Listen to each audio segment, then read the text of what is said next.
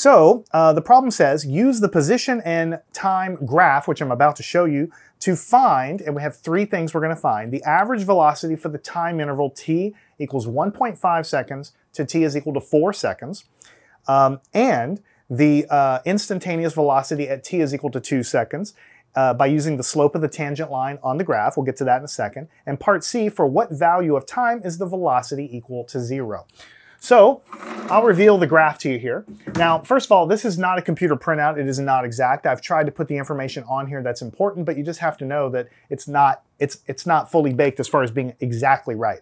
But you get the idea. We're going to be able to solve the problem based on this. So we have a purple line here, which is the position as a function of time. So up here, you know, at the low values of time, we're far away from the origin, and then we get closer to the origin, then we get farther away from the origin. And this red line is the slope of the line tangent over here at this point there. What we want to do is find the average velocity in part 1 between t is equal to 1.5 seconds and up to 4.00 seconds. So we have 1.5 seconds marked here, and I've kind of marked right there. What's going on at 4 seconds? We're over here. So I will do my best to show that information on the graph as well. It's not going to be perfect, so something like this. So at 4 seconds, we're up at 2 meters away, and at 1.5 seconds, we're at 8 meters away. So what we're going to do is we're going to find the average velocity. So the average velocity is equal to delta x over delta t. So it's final minus initial. So at 4 seconds, the final position is actually 2 meters away from the origin, so 2.00. And we're going to subtract away the initial position. The initial position is at 1.5 seconds, and it's actually 8 meters away, so 8.00 meters away. So this is final minus initial. So we're getting closer. The initial position here is the final is here. We're getting closer to the origin as time goes on. And then T2 minus T1. So T2 is 4 seconds. And then T1 is, this is right between 1 and 2, that's 1.5 seconds, so 1.5 seconds. So we're finding the average velocity between basically this point in the time-space graph and this point on the time-space graph. So what we have here is 2 minus 8. We're going to get -6 on the top. And on the bottom, 4 minus 1.5, and that's going to be 2.5. So the average velocity, -6 divided by 2.5 gives you -2.4, and what units are it? Meters per second, because we subtracted distance and then we have time on the bottom. And this is an average, right? And the average means that we are, because the sign means something too. So the speed is 2.4 meters per second as an average there, but the sign means that we're traveling, what? Toward the origin, right? Because, or I should say, starting far away and we're coming back, we're traveling in the negative x direction. Essentially, this is big values of x, this is the origin, and here are the negative values of x going this way. So we're starting far away and our travel is heading in the direction of negative values of x. That's why we get a negative answer there. Now for part B, you have to use your imagination a little bit because my drawing is not perfect. It says we want to find the instantaneous velocity at t is equal to 2 seconds by using the slope of the line tangent, which is given. So at t is equal to 2 seconds, let me switch colors here. At exactly 2 seconds, if you go up here, then basically this is the point basically right here. Now this red line is attempting to be the tangent line to the graph at this point, but because I got a little bit too close here, it looks like maybe it's touching up here.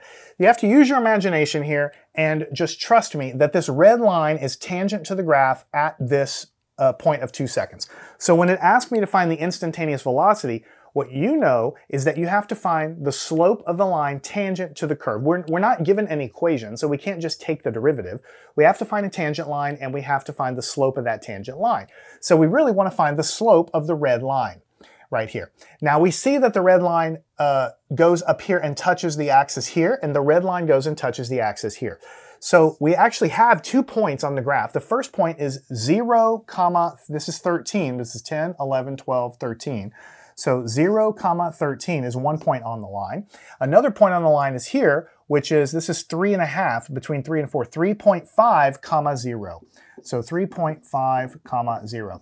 We have to find the slope of the line there. So basically what we do is, calculate essentially rise over run, and so, or just, the y value and the x value there. So what we want to do is we want to figure out the instantaneous velocity, delta x, delta t. When I write delta x, that is the rise. That's how far up you're going. Delta t, that is the run. So even though we're calling it the velocity, this is the slope between these 2 points.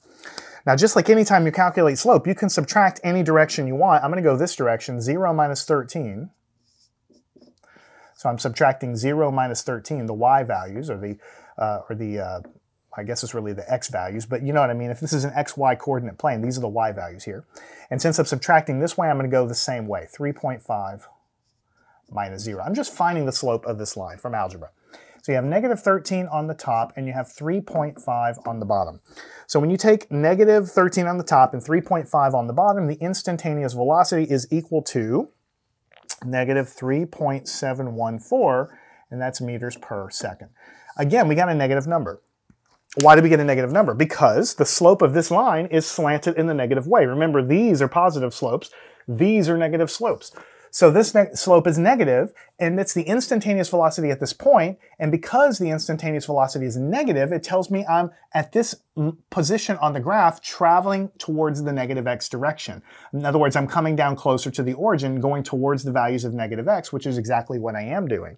Now, the average velocity in this window here was 2.4 meters per second, but actually at this exact moment in time, the velocity is a little bit faster. You know, so in the window, when I took the average, the velocity is always changing. At the exact moment in time, it's a little higher than the average. Some points along the path were a little slower. Some points were a little bit faster. So the average was a little different than the instantaneous, but that's how it always works. The average velocity is always going to be a little different than the instantaneous value, of course. Now, part C says, let me just read it, make sure. Part C says, if I can find it. Part C says, for what value of t is the velocity equal to 0? So what I'll do is I'll go here for part C. So the velocity equal to 0. Well, what does that mean? The velocity is equal to 0, but we know that the velocity is the slope of the line tangent to the position. This purple graph is the position graph. That's what it is. The slope is the velocity at any given point. Here, the slope is negative, so it's negative velocities. Here, the slope is positive, so it's positive velocities because we're going away from toward the positive x values. But right down here, the slope is exactly 0, so we know that the velocity instantaneously is going to be 0 right at the turnaround point here. And we can see that a time of 4 seconds is exactly when the slope is 0. So basically, from the graph, we can just see that t is 4 seconds. The velocity is equal to 0. At t is equal to 4 seconds. We didn't do any calculations because we can just see that the bottom of this graph is exactly down there like this. So just one more problem with a couple of parts to show you how to handle it when you have a graph. But it's all the same concepts. The position graph we can find average velocities by pulling 2 points off the graph and figuring out what their delta x and delta t are. And then if we ever need the instantaneous velocity, then if we have a graph, and if all we have is a graph, draw a line that is sloped and just tangent, just touching the point of interest, and find the slope of that line. That's called the instantaneous velocity. And then if you ever want to know when the velocity is 0, just look when the slope of the tangent line is 0. In this case, it was down here. So I'd like you to solve this problem yourself, make sure you understand. Follow me on to the next lesson. We're going to switch gears, and we're going to begin to talk about acceleration. Learn anything at mathandscience.com.